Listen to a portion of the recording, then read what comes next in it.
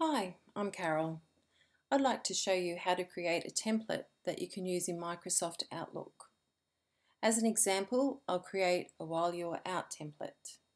Okay, so let's head to New Email. In subject, we'll put message. Now I've already created a while you're out note, which I can copy and paste into the main body of the email.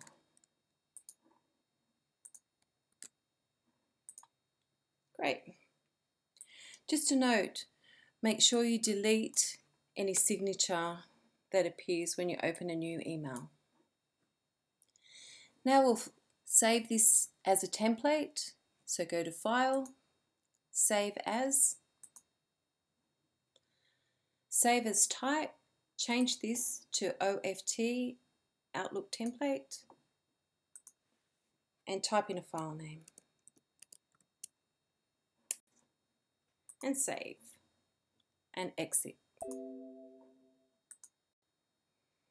Okay, now we need to use the Developer tab, which could be showing but it's not at the moment, so we'll activate that by going into File, Options, Customize Ribbon. Now in Main tabs you'll notice the Developer tab isn't activated, so click on that and press OK. You'll notice now the Developer tab is showing. So we'll click on Developer tab, click on Visual Basic,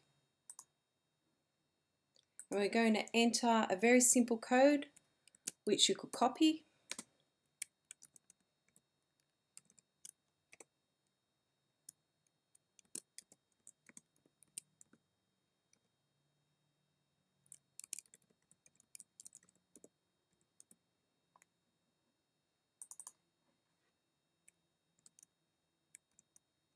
Now here you'll put in your file path for the template that you've just saved, which should look like this, but at this stage it'll be probably your name. You'll need to check.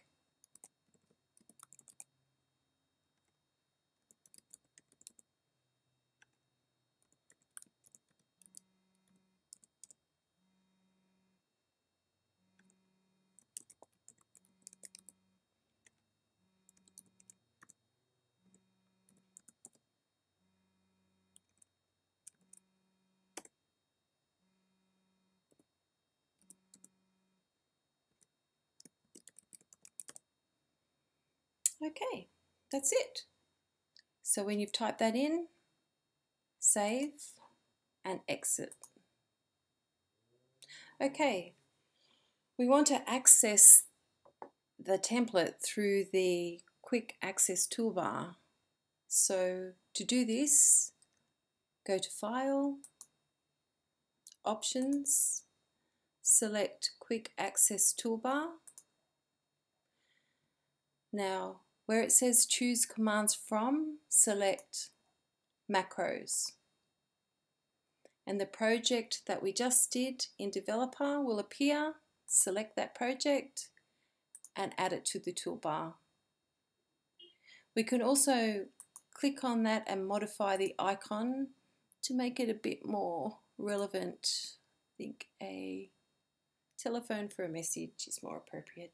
Select OK and press OK. Now you'll see that icon appears on the Quick Access Toolbar. So when you want to send someone a message, click on